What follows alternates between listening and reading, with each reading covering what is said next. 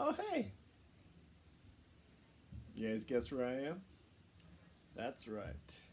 I hopped on a plane, took another little trip, and ended up in Paris, France.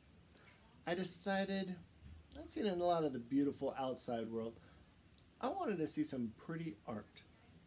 And it just so happens, right here in Paris, there is a fabulous museum called the Louvre, or Louvre if you're French. Um, and inside they have some of the greatest works of art.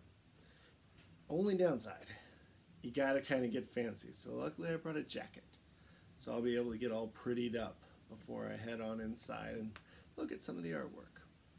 Come on, let's take a look.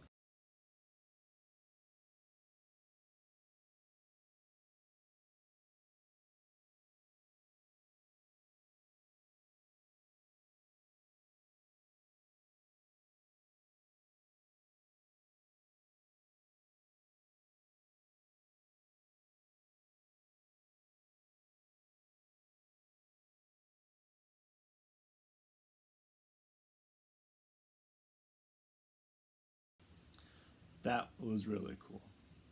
Looking at all those amazing pieces of art really got me to thinking. What can drive someone to work so hard to sculpt something or to paint something? What are they trying to tell us with each brushstroke, with each painting, with each smile or no smile or whatever they put in it? What's the message that that artist is trying to get across? Huh. Anyway,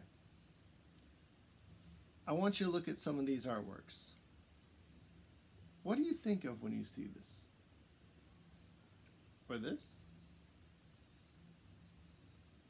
Can you feel the emotion that the artist was trying to get across?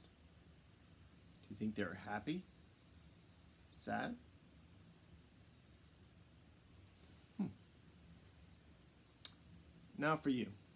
Your challenge today is to come up with your own artwork. It can be a free draw, it can be happy, sad, confused, scared, excited. What are you feeling? And try to share that with the audience. Try to share that with your teachers that are going to view these things. Kind of make a gallery of your feelings through art. Give it a shot. I want to see what you guys can come up with.